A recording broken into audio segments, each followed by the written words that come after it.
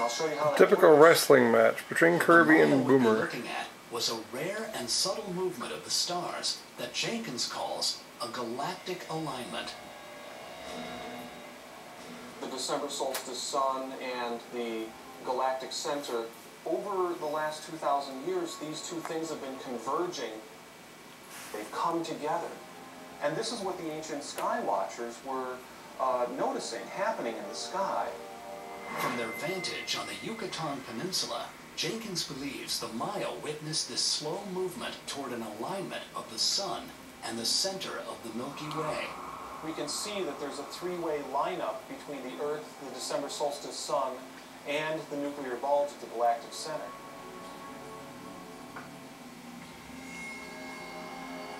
So basically, you're saying that ancient Mayan astronomers would observe the slow shift